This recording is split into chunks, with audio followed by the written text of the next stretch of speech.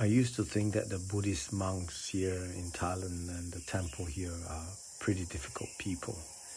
That was before I went into the churches in Singapore and met the most obnoxious people, Christians, in the world. I have globetrotted every single country, including the Middle East, Eastern Europe, Western Europe. I've been to every churches in every nooks and crevices, and I've never met such obnoxious, such repugnance and selfish, conceited haughtiness of the Singapore Christians before. They are the most despicable Christians I've ever met. They have no right to call themselves Christians. They're not even Christians. They're just pure hypocritical people.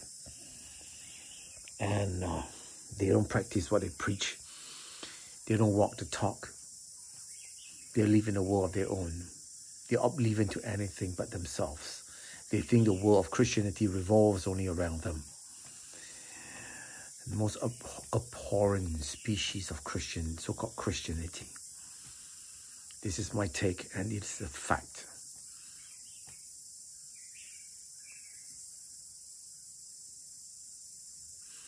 Their abhorrence, their repugnance beat every religion hands down. Singapore Christians' repugnance and impertinence beats every religion hands down. They're the most despicable people. This is a fact. I rest my case. I'm totally disgusted. Goodbye.